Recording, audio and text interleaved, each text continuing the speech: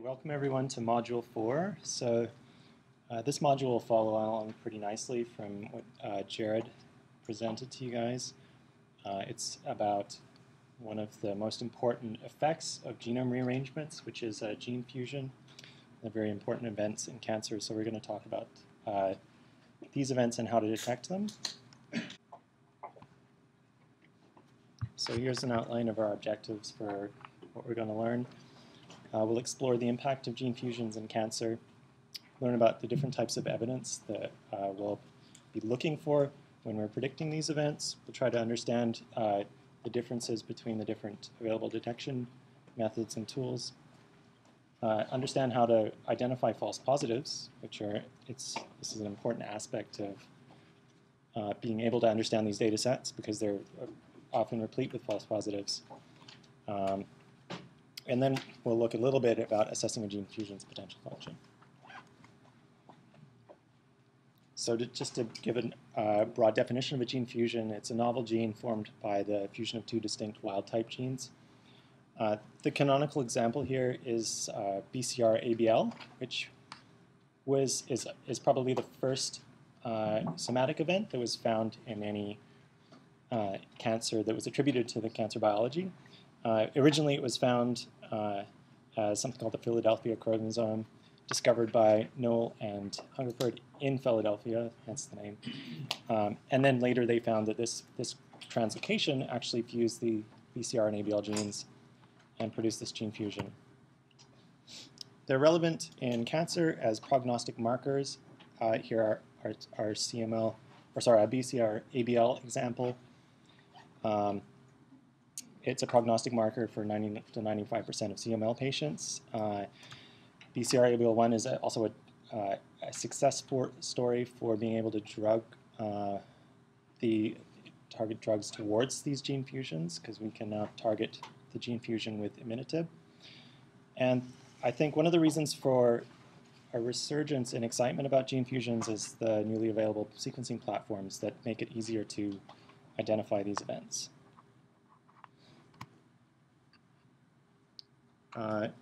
The evidence that these are important events in cancer they correlate with the cancer phenotype, hence why they're such good prognostic markers in some subtypes of cancer. Successful treatment of cancer will often eradicate any evidence of the gene fusion. So if we treat CML with imatinib, then we can no longer detect the Philadelphia chromosome in the patient's blood. Gene fusions, when we are using, say, mouse models or cell lines, if we transfect with a gene fusion, then we will produce a neoplastic disorder often, and silencing fusion transcripts will reverse tumorigenesis in model systems. So what kind of, if we want to classify gene fusions, what kind of different classes can we come up with? One is deregulation of a proto-oncogene. So this, in the example here, is MYC fusing to IGH.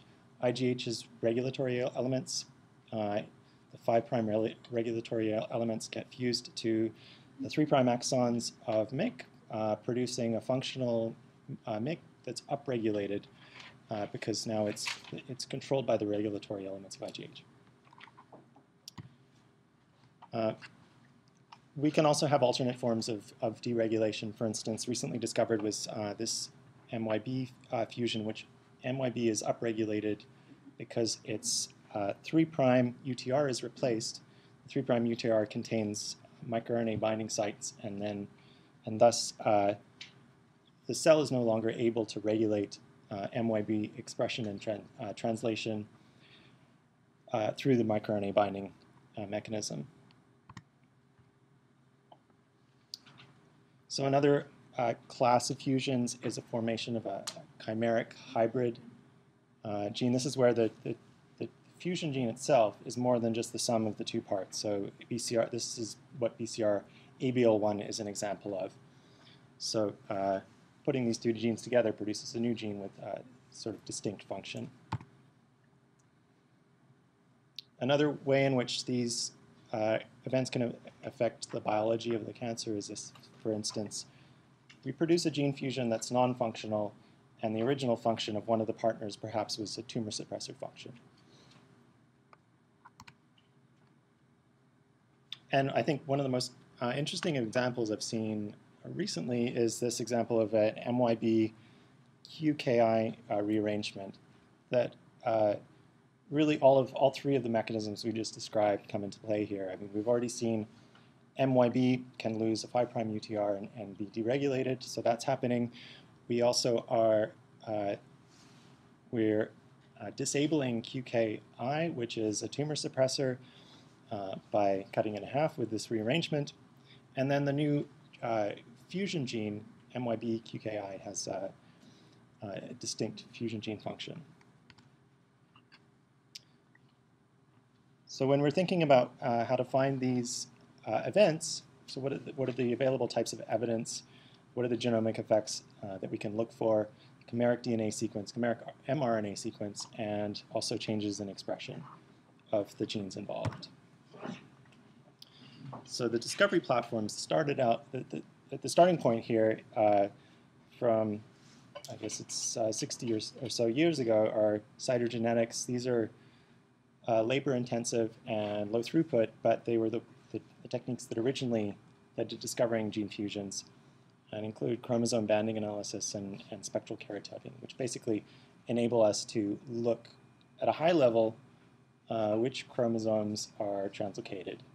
Although then there's a lot of work that has to go into finding the actual genes that have been involved and disrupted.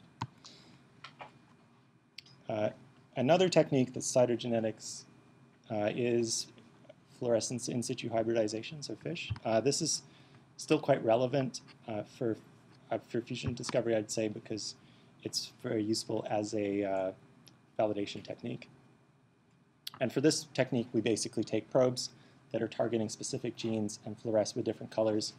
And then we produce an image in which we can see whether or not two genes are coincident because they have two colors that are overlapping. As you can see here, where we're showing the sort of signal of BCR-ABL, which is the green and red that's overlapping. Okay, so I'll mention expression arrays as a discovery platform, and this is basically because expression arrays were used to find the ETS fusions in prostate cancer, although they were used to find that very big discovery, but now they're no longer used, I would say, in this way. Specifically, I think RNA-seq is used more than expression arrays for fusion discovery. But this sort of analysis was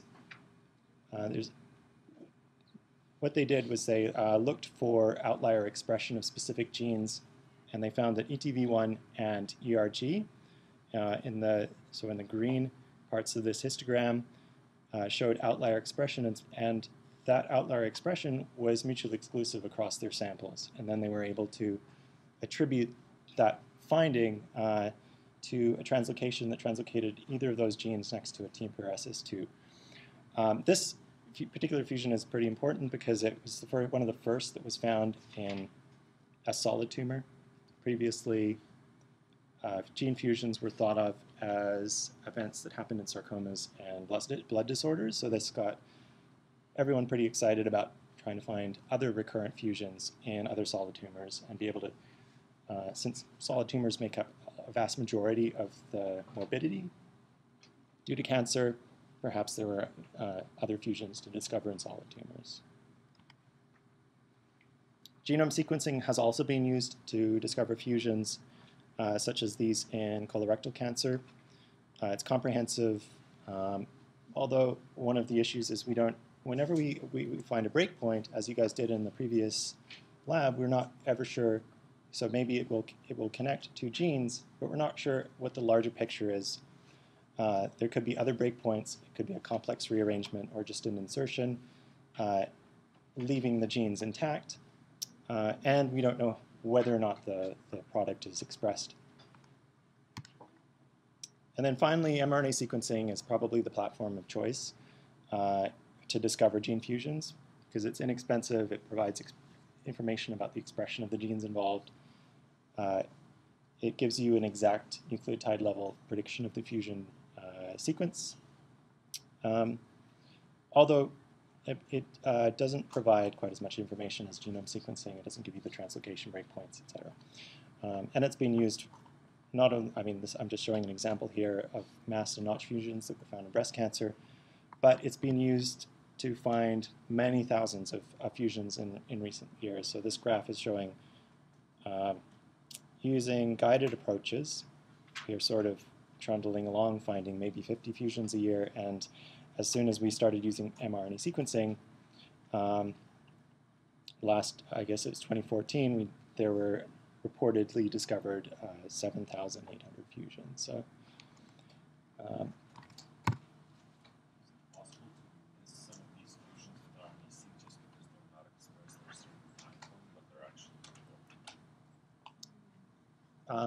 yes, I guess if it's not being expressed at the time point where you sample,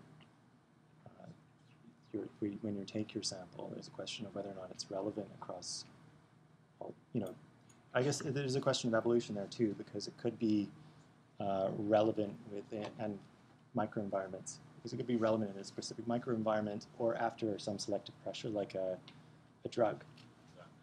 So those are things I guess you could miss their relevance to a specific environment. Yeah, I for guess sure. the question is expression correlated Yeah, that's something to be careful of. So I'll just review how RNA-seq is generated. In general, with these sequencing platforms, you'll find this the way of, specifically with Illumina, you often take some kind of different library preparation and tack it onto the regular sequencing chemistry pipeline to get some kind of different other sequencing. In this way, we're targeting the messenger RNA by first doing a pull down, where we pull down anything with a poly A tail, and then we're doing reverse transcription to turn it into cDNA, and then we're running just the regular Illumina protocol, where we fragment the cDNA, do a size selection step, and then sequence each end. Okay, so what happens when we do that, apply that to the transcriptome of a tumor sample? Well, the first thing that is happening is we have, say, a rearrangement that combines chromosome A and B. The first thing that happens is if we have a fusion between gene X and gene Y on A and B, then that fusion transcript will be transcribed, and then there will be splicing machinery will take effect and will splice out the introns. And so what we're actually sequencing is the transcript here shown in the middle. The way I've drawn it here is actually what the way it takes place, the way this happens in most of the functional fusions, and that is that most often, especially because the introns make up the vast majority of the gene sequence, most often the translocation breakpoint happens within the intron of the two genes, and then the actual genomic breakpoint is spliced out by the splicing machinery. So often what we're sequencing is not the actual genomic break, we're sequencing the boundary between the two genes at the exon boundaries. Then we sequence these transcripts, and we can get three types of reads. The wild-type reads, which are just reads that look indistinguishable from reads that come from the wild-type gene X and gene Y. What I call spanning reads, which are reads, we talked about these type of reads, I think, last module. So spanning reads would be ones where the entire read on one side maps to one gene, and on the other side to another gene. And then split reads, where one end maps entirely to one gene, and the other end is sort of half and half gene X, gene Y. So to recover these events, broadly speaking, there's two possible ways to deal with this data. And one is alignment. I think that's predominantly what people do, I'll also mention assembly. So there's two opposite ways of doing this, the way I think about it. The first is in the alignment-based approach, we are independently aligning each read and then clustering that data into contigs or transcripts based on the alignment of those reads to the reference genome. And that's this path on the left. And with assembly, we are instead first clustering the reads according to how similar they look, and then taking the resulting clustered reads, turning them into longer contigs, and then aligning those to the reference genome. And the way in which they are grouped together is just by looking at overlaps between those reads and sort of tiling them out to make longer sequences. Okay, so I'm going to talk mainly about alignment because that's predominantly the methods that have been used to discover fusions thus far in the literature. So one of the problems here is again, splicing. When we're trying to align RNA-seq data, especially when we're trying to look for fusions, we have two ways in which we have to deal with non-contiguous alignments of pieces of the reads. And one is because our reads come from transcript sequences. If we try to align these to the genome, then some of those reads will be split by the introns. So half of the read will map to one exon and half to an adjacent exon. And then the other problem, that, of course, the reads that we're looking for that are split by the fusion, those one end will map to a gene X, one to gene Y. We can make our lives a little bit easier if we assume we know all of everything about the gene models. We can align just to the gene transcripts sequences themselves, and that gets around the problem of aligning across introns. But in general, what people do is they align to both a combined reference that is both the transcriptome and the genome. And here we're just showing that with transcript, in terms of mapping rates, which is what is shown on the left, using the transcriptome and the genome, we are getting the highest mapping rates. In the middle here, this middle column is with no transcriptome. And we're getting poorer mapping rates. And definitely we're getting better using a transcriptome and genome reference over just the transcriptome only. We're not mapping as many reads.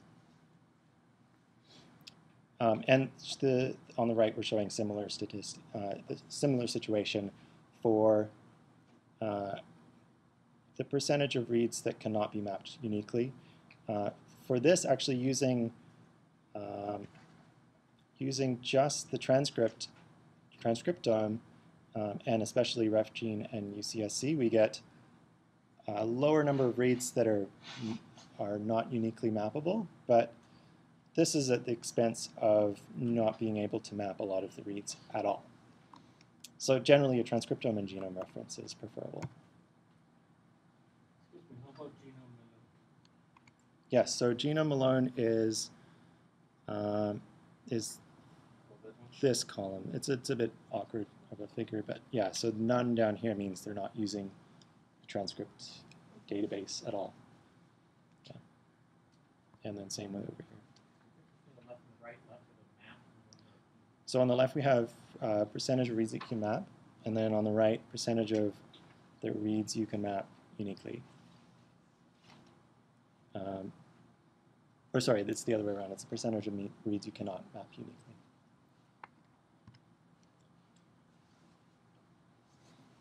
Okay, so perhaps a lot of these tools, the tools that we'll talk about, the first step is to find spanning reads. So this is reads that where one end maps fully to gene X and one to gene Y, and this gives us sort of a preliminary information about the approximate region where the breakpoint occurs, and just in general tells us that perhaps there's an event involving gene X and gene Y. But the problem with just this analysis is it doesn't give us an exact fusion transcript sequence. It just gives us approximately gene X and gene Y are somehow involved in a fusion. And so the next step is always in most of these tools is to refine the approximate breakpoint that you get from gene X and gene Y by trying to find reads that are exactly split by the fusion boundary.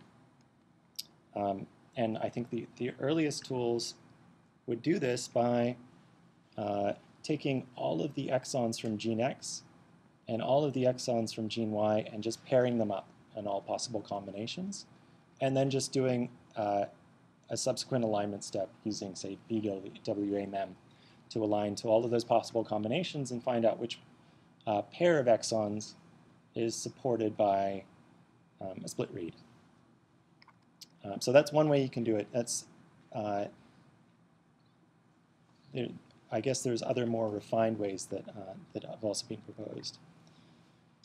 In general, this is a hard problem, though. I may have switched the slides around, slide order around on you guys. Sorry about that.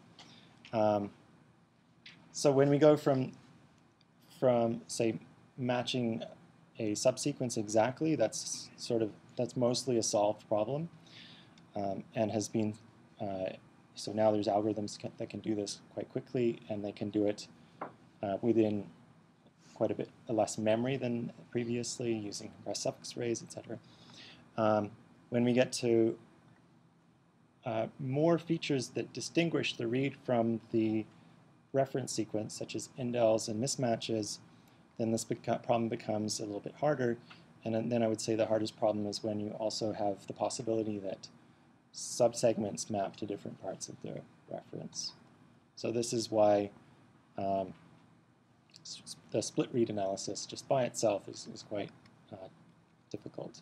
So what people do, these tools do, is generally they try to take the hard problem and turn it into the easier problem. So by segmenting the reads, basically taking small subsegments and then trying to align each of those subsegments exactly.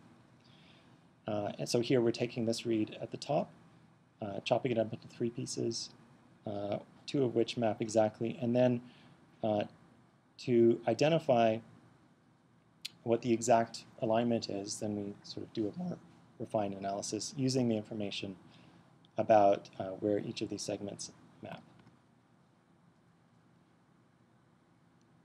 So, and one way we can do that is to use something called dynamic programming, which is the most sensitive way of producing an alignment, but it's also the most time-consuming, and it's not something we can do it's not possible, really, or tractable to take one read and use dynamic programming to align it to the full reference genome. So instead, what we can do is just, based on the information that we've found from mapping these subsegments, we can construct sort of a pseudo-reference by taking the 2 genes and putting them together approximately, and then using dynamic programming on this smaller pseudo-reference sequence.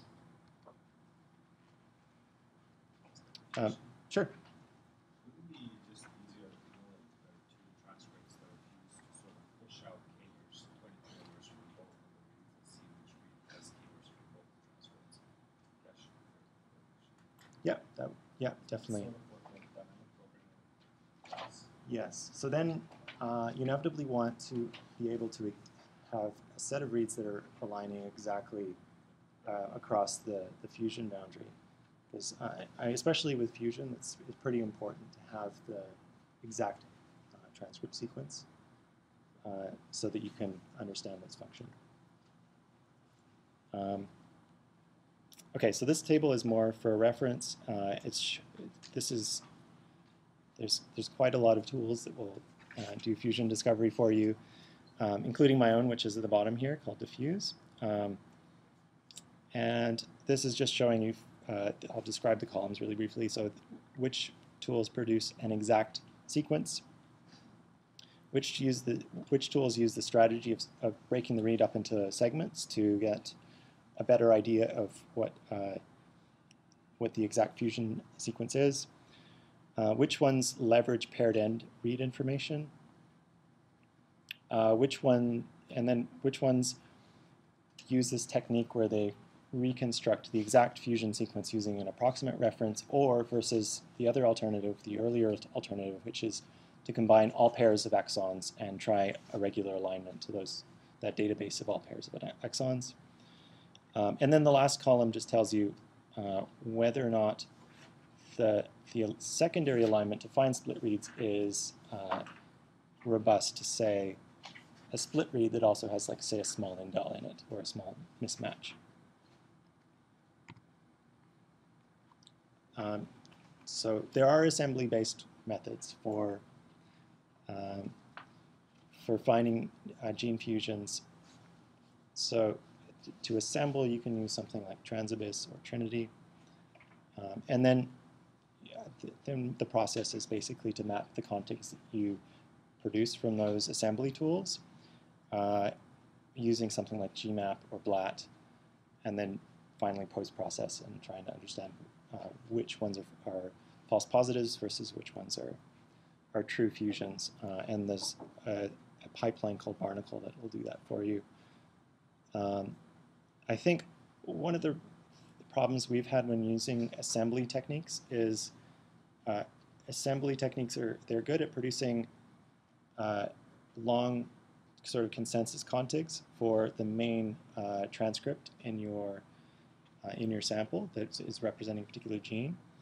But then the splice variants of those transcripts and in some cases the fusion transcript, those are just resolved as very short subsequences that sort of give the alternate path from, say you have gene A, you have a full transcript reconstructed for gene A, and you have full transcript reconstructed for gene B, and then the fusion information in the contigs that you get out of these tools is just a short subsequence of A and a short subsequence of B. And so then it's just as difficult to find a fusion based on those short subsequences as it is to find a fusion based on the reads originally. So I think the long and short of it is it's not a completely solved problem. In the slide of tools that you showed, do they assume that your fusion transcript is the only transcript in the population, or do they also detect a different population of cells have the fusion transcript, or the other populations? So you're asking about heterogeneity, and yeah. Heterogeneity is, I think it's something that's tractable when looking at genome sequences, because we expect we have some coverage expectations. We don't really have those with RNA-seq. Things are expressed at drastically different levels that sometimes it's difficult to even distinguish the normal population that contaminates your sample and the tumor population. So really, I don't think we're going to be able to understand heterogeneity from RNA-seq until we do single-cell RNA-seq. That's my opinion. Yep.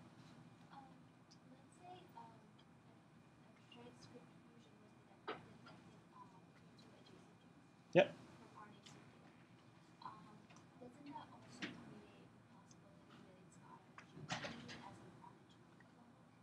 Yes.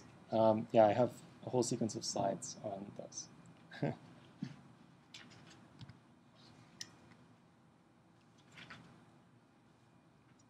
Okay, continuing on talking about all the different tools that are available. There have been a number of evaluations. I think that what comes out of these is that a lot of the tools produce very numerous, the number of predictions that come out of them is sometimes very large, and most of those are likely false positives. This is showing a comparison between 6 different tools. TopHat Fusion here is producing 136,000 gene fusions that are predicted. Diffuse, my own tool, is producing 915, which is not, that's still probably too many to troll through. And they have variable performance in terms of pulling out which all of the actual gene fusions in the data set that they're presenting here. How do you define the gold standard?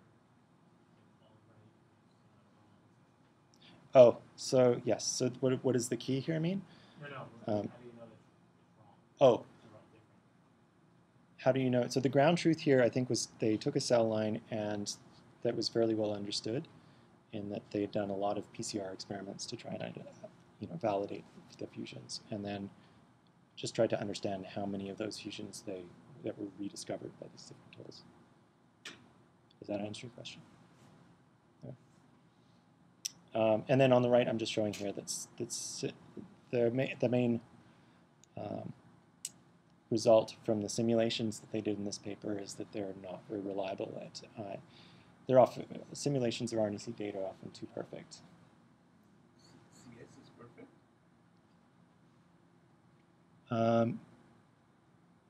Yeah, I think there were 19 original fusions, and Chimeras scan identified all of them in this data set, although it did produce 13,000 other predictions. So there's a question of sensitivity versus specificity there. It's not the most specific. Right and wrong. Yes, this is it's a bit confusing, and I would just look at the all, because what they've done here is they've tried to look at which tools produce a prediction of this is the 5' gene and this is the 3' gene. But a lot of tools don't even bother making that prediction, so I don't think that part of the results has any validity, personally. Okay. So RNA-seq, I would say in my opinion, it's a pretty difficult type of data to work with. There's a lot of different. You can look at data that comes from different cell types. Will have different artifacts because a whole new set of genes are being predicted, and it is quite tricky. So I'll just list some of the different sources of false positives that come through in this data, because often you'll have to you'll do some predictions, and then you're only really a quarter of the way there, because you have to try and understand where the false positives are coming from and filter things down. The technical artifacts here are alignment artifacts.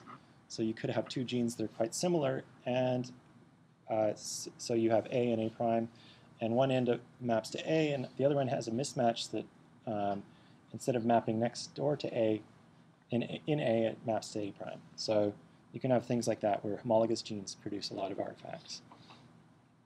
And then that is confounded by high expression. So if you have a lot of reads produced by a particular gene, perhaps there's some a small percentage of those reads have errors in them that will cause those reads to map to another part of the genome and nominate a gene fusion. So that's something to be careful of.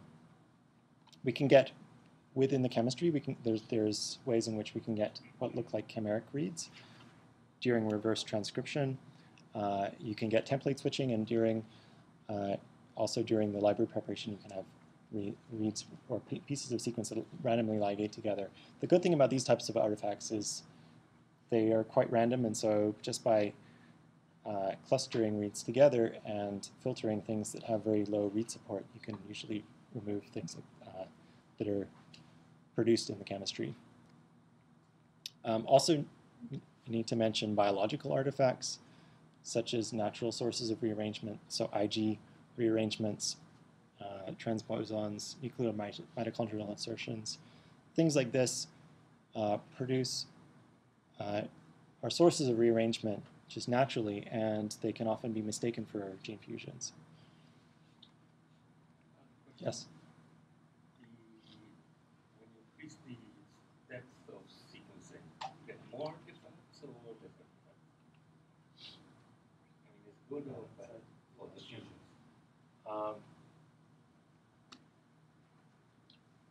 I would have a mixed answer to that. So if you increase the depth, do you get more artifacts or less artifacts? Some of the artifacts are definitely generated by regions with very high depth. And then subsequent to having a lot of reads in this one region, so if you have even a tiny percentage of reads that don't map correctly, that's still going to look like a lot of read support for a false positive fusion. But if you do have higher coverage, then you can have a higher threshold on things like read count. And so you can get rid of some of the more random artifacts. But always when you're doing more depth, you have to worry about if there's some confounding factor that is non-random. So things that are randomly distributed, those will just be filtered out if you as background noise. But things that are completely non-random, if there's some process that's taking reads and putting them in a specific location because of a specific, say, repeat or something, then those won't get any better the more you sequence.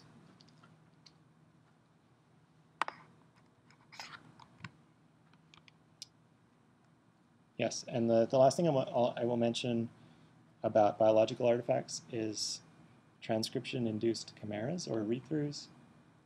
So these happen in benign tissue and in tumor tissue. So you get pairs of genes that, because perhaps the chromatin is open, those genes end up being transcribed together, and then the splicing machinery slices them as if it's a regular gene, and you essentially get a very long gene that's basically two adjacent genes.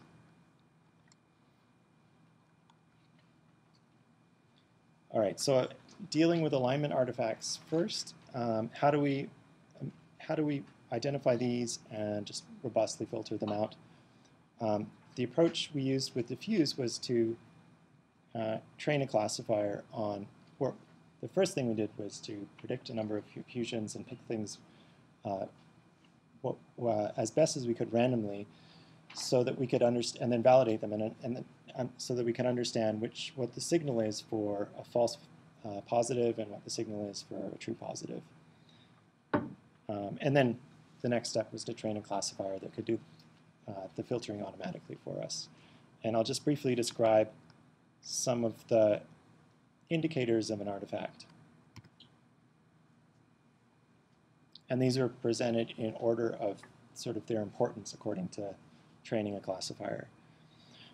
So the first is whether or not the reads that you've aligned to the fusion transcript stack up all in the same place, or whether or not they tile uniformly across your fusion boundary. So if they are tiling at different locations across your fusion boundary, then this is a good indicator of a good prediction. So in the histogram here we're showing how towards the right we're showing well distributed across the fusion boundary, and towards the left not well distributed, so all in one place on the left here. And then red is the false positives and green is the true positives. Another signal of a good prediction is whether or not at the fusion boundary we have a canonical splice site signal. So this is the splicing machinery looks for the signal of GT at one end and AT at the other, and removes that as an intron. So that is a good indicator of a true positive. If we cannot uniquely assign most of the reads at one end to one gene, then that's another good indicator that if they have many mapping, especially if one end always has many other mappings for the reads that support our fusion, then that's a sign that we have a false positive. Another thing that people do is reconstruct a fusion transcript. This is something people do with both when they're using both assembly and alignment-based approaches. So you reconstruct your fusion transcript, and then you realign your reads back to that fusion transcript.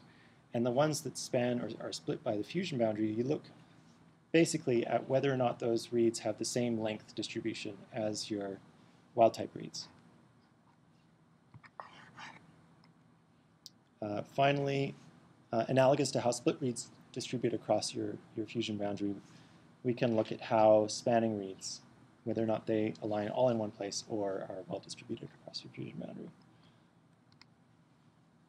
What's the difference between those two last methods? Is different.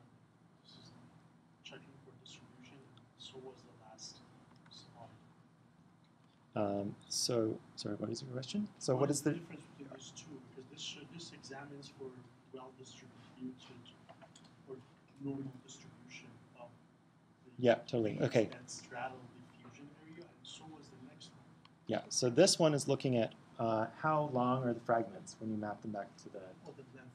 Yeah, so what is the insert size when you map them back to the fusion transcript?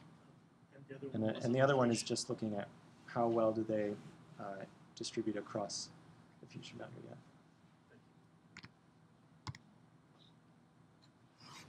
Okay, and finally, the last indicator of an artifact is something that's a little bit tricky, but if we look at the how well each side of the fusion maps back to the genome, a good indicator of a solid fusion prediction is that we can take the fusion transcript that's predicted and divide it into one half that goes to one gene and the other half that goes to another gene almost precisely with a distinct fusion boundary. And in comparison to that, it's possible that, say, 75% starting at the beginning maps to one gene. So the first 75% maps to one gene, and the last 75% maps to the other gene. And then we have this big chunk in the middle that could go either way. It could go to gene A or gene B.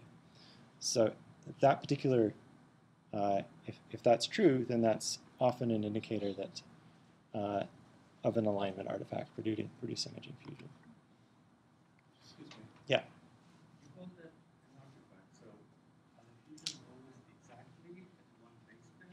Couldn't they go like, and then you would get the scenario on the right, and it wouldn't be an artifact. If you take two random sequences, if you take two random subsequences of the genome, and then you concatenate them together, and then you align them back to the genome, you wouldn't expect much of the sequence from this location to be able to align also to this location, right? Just by random chance. So maybe you would expect a couple nucleotides from sequence B to also be able to map to sequence A. But then, unless there's quite a lot of repetitiveness to that sequence at the fusion boundary, should map uniquely, if that makes sense. So far apart by the introns. But they're far well separated by the introns and has been spliced out. That's why the chance of overlap of variation is less. Yeah. If Well, there's actually a fusion. Yeah, we'll get some experience in the lab with this kind of thing. Yeah, no, you're right. It has to be exact because it gets spliced, so the splicing has to be exact. So it's always going to be the same. Yes, but by chance you could have, Right. say, you could have sequence A, sequence B. This could have a T at the end of it that could map equally well at this loci or this loci, giving some ambiguity in where the fusion boundary is. But yeah, we can work through that in the tutorial, though.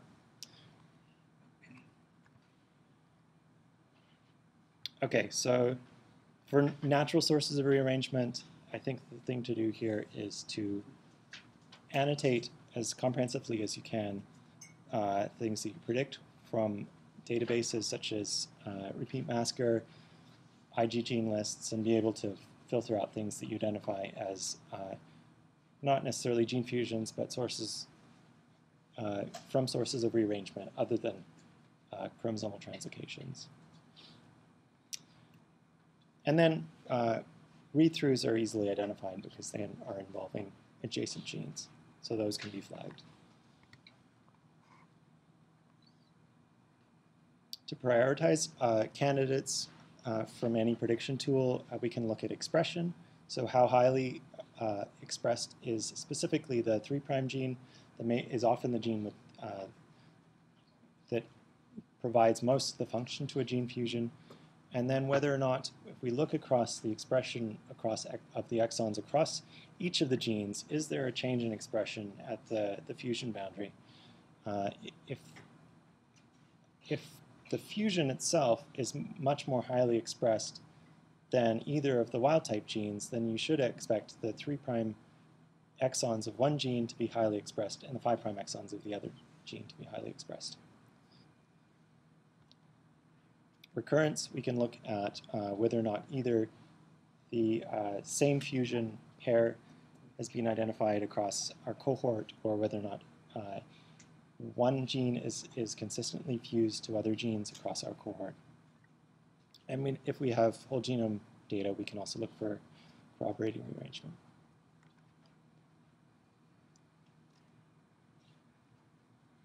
We can look at gene function. So has the gene been implicated in cancer? Does it involve a kinase? Could it serve as a drug target? That may be something that you would want to annotate your data set with.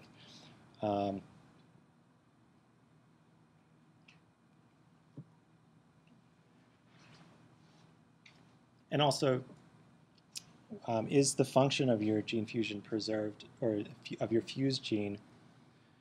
Does it preserve? Does your fusion preserve the original function of the two genes? And this can be done by looking at domains. One of the most important things, though, is whether or not, when you fuse these two genes together, whether or not it preserves the reading frames of each of those genes. Because there's ways in which they can fuse, and especially the 3' gene, when translated, will become nonsense and will not be the original peptide sequence that comes out of that translation of that part of the gene. When looking at what the gene fusion partners are that are consistently fused, often the ones we know that are functional are tyrosine kinases is one class of gene fusions. Transcription factors is another class that are commonly fused. This includes the ones that were found in prostate cancer, and oncogenes that are upregulated. We can also build a network of the gene fusions that have been found to date. This actually network was produced, I guess it was 9 years ago, in this sort of survey paper. And what they found was that the fusions were highly connected to a few clusters centered around a few genes. And in this paper, they postulated that maybe with a lot more work on gene fusions, we'll be able to connect all of these clusters, these 3 clusters specifically together, to form sort of a single network of gene fusions, which is not actually what ended up happening. When we look at something like ovarian cancer, a lot of work has been done on since that original picture on trying to identify gene fusions, and what they find is generally the gene fusion network is very disconnected. One of the reasons for that is just the guided approaches that they were using for gene fusion networks before they started doing sequencing, and the other reason is because possibly a lot of these fusions are non-functional and created by genomic instability. There's been some landscape papers that have happened very recently where they've sequenced a lot of tumors and looked for patterns of fusions across these cancers. And what they do find is they find a lot of the fusions are associated with copy number change, and perhaps that is a sign that a lot of the newly discovered gene fusions are passengers and the product of genome instability. I'll mention a couple of the databases that are available that provide some details about gene fusions that have already been discovered. TCGA Gene Fusion Portal, that's actually provides all of the data that has been identified and associated with this fusion landscape paper. So you can query that. You can't download it, unfortunately. You can also look at COSMIC, which has a more restricted set of gene fusions that are curated from publications. That one is downloadable. ChimeriDB pulls together a number of different sources and is, I would say, is one of the most useful ones. And ConjoinG is a database primarily for conjoined genes in healthy tissues, so read-throughs. Okay, continuing on the vein of what to look for in terms of function of a gene fusion, one of the things we can do is, again, look at the expression across the exons of your fusion of your genes that are involved in your gene fusion. And here, for instance, we're showing that for this particular gene fusion, ER3, CRAD, and this other one involving HNF1A, if you look across the expression of each of those genes, then you see a very stark change point when you get to the break point. And that's showing that there's really no wild-type expression of the wild-type gene. All of the expression is coming from the fusion gene.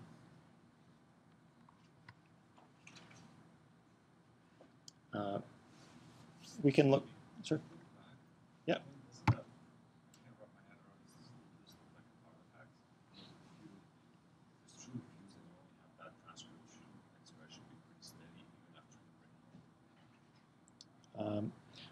So there's been, what's happened is there's been a translocation exactly at that break point. And either, you can think of this almost as a deletion. That whole end of that transcript could actually be, maybe it doesn't even exist anymore in the sample. Or perhaps it's translocated somewhere else, and where it's been translocated to, there's no promoter that would actually lead to expression of those sequences. Does that answer your question? Yeah. How about gene stacking? If chromotypes is a gene stacking what will happen, which is reported in some tumors. Yeah. Would it be reflected as really bizarre RNA-seq? So you would, yeah, this is exactly what you would see. Say if HER3 in the top, say it was split by some kind of genome shattering event, but maybe it's translocated somewhere, not as part of a gene fusion. It's just moved to another part of the genome, and the 5' sequence is perhaps nonsense. So that wouldn't, I guess we wouldn't class that as a gene fusion. It would just be a gene disruption. But that can definitely happen. Yeah. And it would look the same as this. So, I mean, really what we'd have to do is look at HER3, and then also what we're not showing is what the expression of CRAD is. And we would expect that we would see just the 5' exon, or sorry, the 3' exons expressed for CRAD. So we would have to do this game where we match up the two genes' expressions. Okay, so I might go a bit faster so that we can get to the tutorial quickly. So here I'm just in this slide, I'm just describing that, if we look across different cancers, we could end up finding perhaps the same fusion partner that is fused to many other different genes, but is relevant in the same way to all of these diverse tumor types, and that's what they found for BRAF, for prostate, and several other cancer types.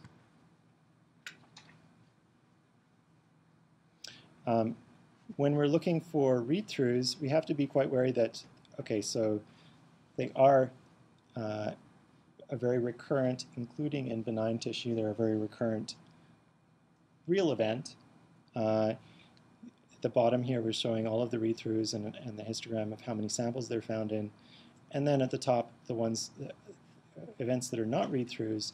And the only thing that's recurrent here is TMPRSS2-ERG, which is our known biologically relevant fusion in prostate cancer, which is what these samples are. We have to be careful if we're just blanket filtering things out, because we could end up removing something that's either produced by a small deletion, which is what I'm showing in this part of the slide on the right. So we have things that are recurrent on the bottom that are read-throughs, shown by this annotation, blue annotation. And then we have things at the top that are specific to our one cell line that are shown with the green annotation as rearrangement-based. And then we have this one event that is both a read-through and produced by a rearrangement and is very specific to this sample. So clearly being adjacent doesn't mean, just because gene fusion is predicting a fusion of two adjacent genes, it doesn't mean it's going to be produced specifically because those genes are adjacent. There needs to be something else going on sometimes. It could be that in that particular instance, the translocation between the adjacency of the gene generated an answer. Yeah, Just potentially. happened that if they were at the right position, the fusion of those gave a survival advantage. Yeah, yeah, definitely. I'm not sure that's the case for this example that I showed, but also there's at least one example of a gene fusion that is a read-through that has had some implication in prostate cancer biology, and that's this SLC45A3L4. That is on the right here. We're showing that it has this tissue specificity of expression of this gene fusion is due to the specificity of the expression of SLC45A3. And also it's been shown to have some role in cell proliferation in prostate cancer.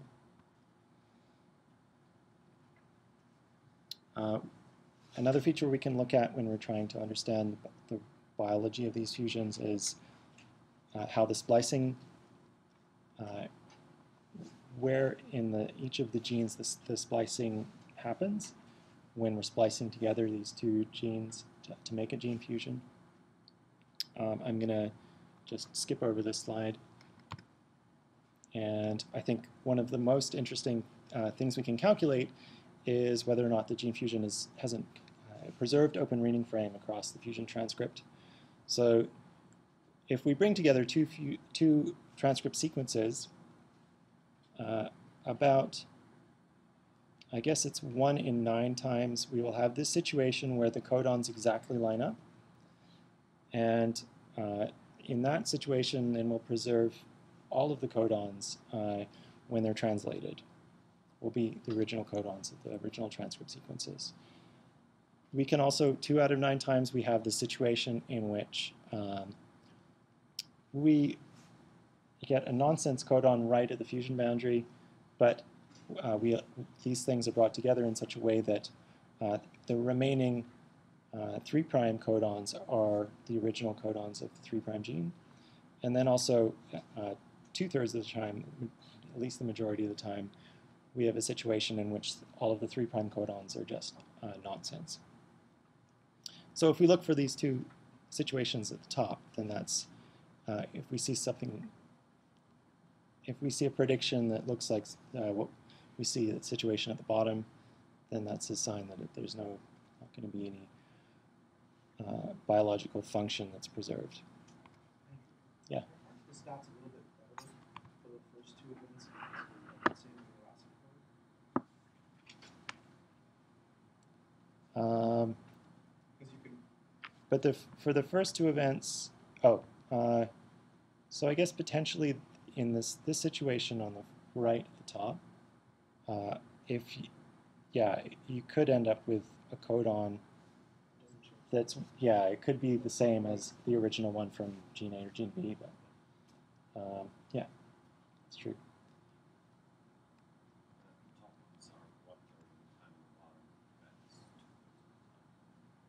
Pretty much, yeah.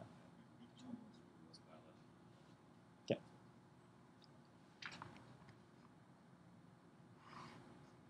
Okay, so we can look in the genome for evidence that will sort of help us understand these events. Here I'm showing at the bottom a way in which we should be, or just some evidence that we should be careful when we're doing this, because what I'm showing is a fusion transcript between SAMD12 and this PHF gene.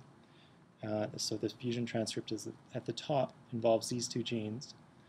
But in the genome, what we actually had that produced this fusion transcript is a translocation between those 2 genes, but at the breakpoint we have the insertion of a 1 kb sequence from another part of the genome and a 1 kb sequence from a third part of the genome. So if we are looking just at individual breakpoints, we'll never see SAMD12 directly connected to PHF.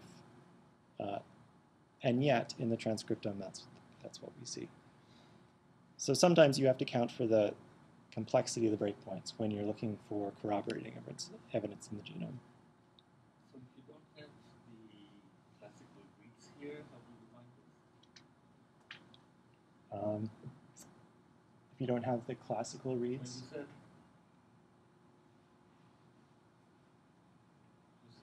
that because of the translocations you don't find reads with a bit of so yeah, you'll never find reads that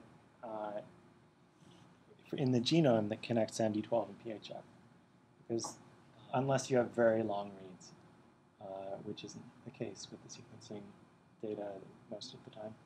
So, I mean, what we did for this is we had to look for paths through the genome graph so we're looking for a path that goes from SAMD12 via some other path through the genome to PHF.